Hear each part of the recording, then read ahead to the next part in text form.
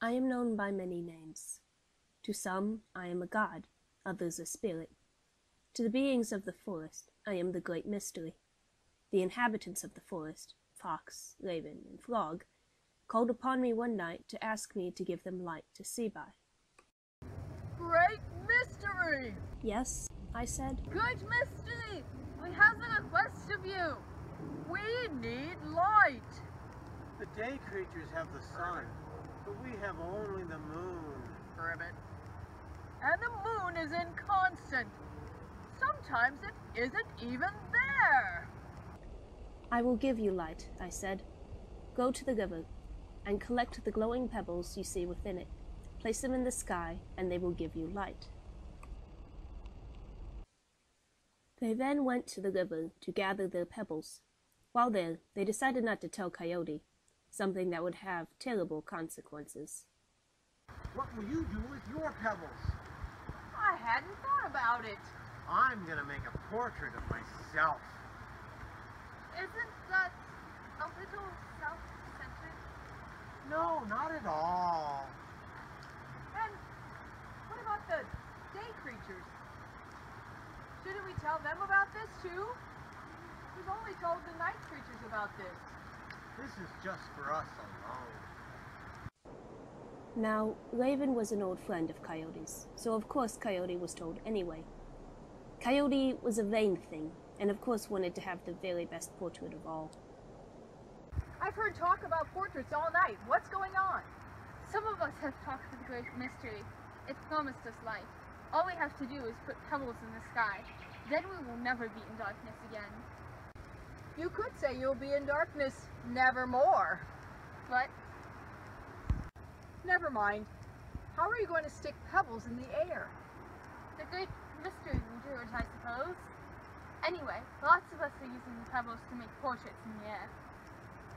Well, how could they start without me? As the best, my part should be front and center. The Mona Lisa.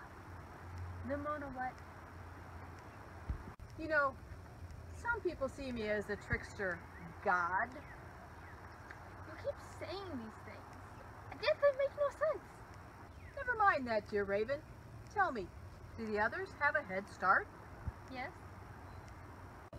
I will have to make up for lost time.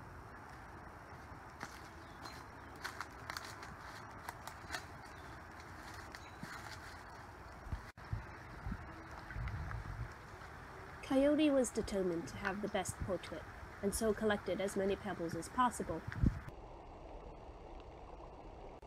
They filled their pockets, and soon were filling their shirt too.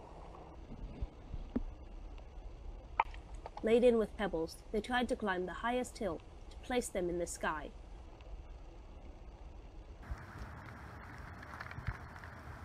This was a mistake.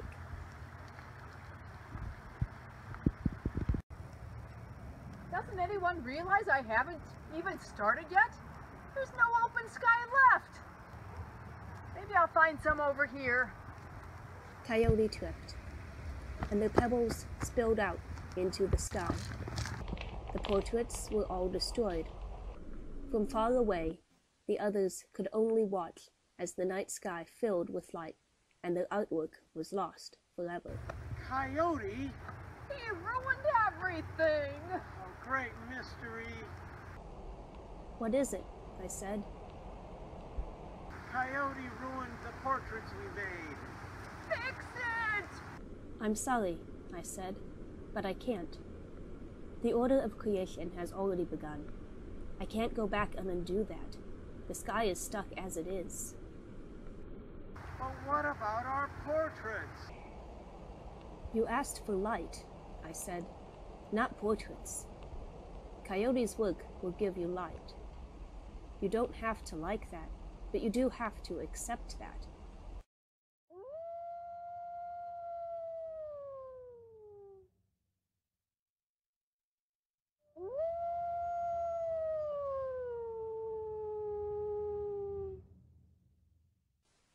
Ever since then, Coyote has spent their nights gazing up at the sky and howling at me to undo what they have done, but I cannot.